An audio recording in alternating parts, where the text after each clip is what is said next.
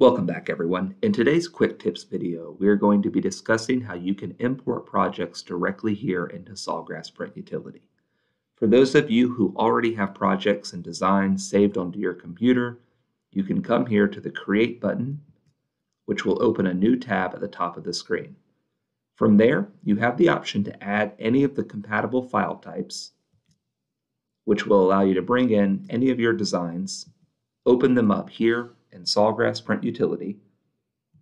You will then set up all of the appropriate settings that you need for your project, and you can then send your project directly to your printer. That's all for today. See you next time.